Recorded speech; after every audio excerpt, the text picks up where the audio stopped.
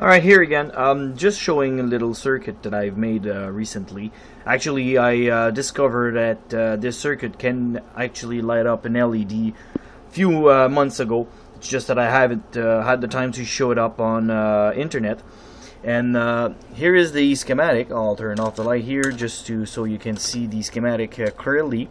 And those are actually the components that are actually being in use right now. I've measured both inductor with my inductance meter, capacitor. Well, those are really easy to figure out since it's marked on it. And the transistor is just a basic 4401 NPN transistor. And here is the result. Lighting a little white LED, not at full brightness, but enough to make a marker. And the thing that I really like about it, it used 7.35 milliamps. And here is the nice waveform at a rather high frequency. Here you can see the time is 250 nanosecond per division, so it's quite a high frequency.